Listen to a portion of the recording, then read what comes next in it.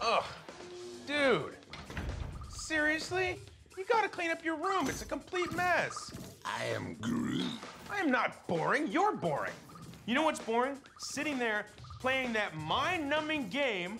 What's boring is me tripping over your vines every day. I'm not boring.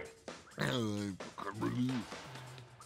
now I know how Yondu felt. The important thing is making it all come together.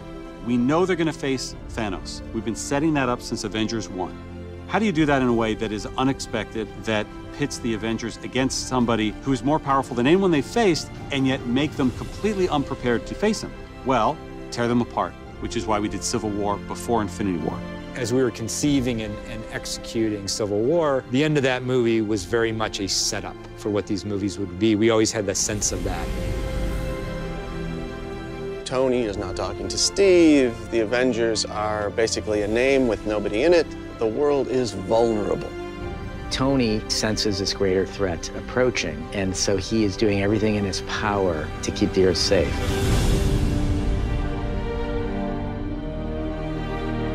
Thanos shows us why he's the biggest, the best, the baddest villain that we've ever had, and the most frightening villain that the Avengers have ever faced.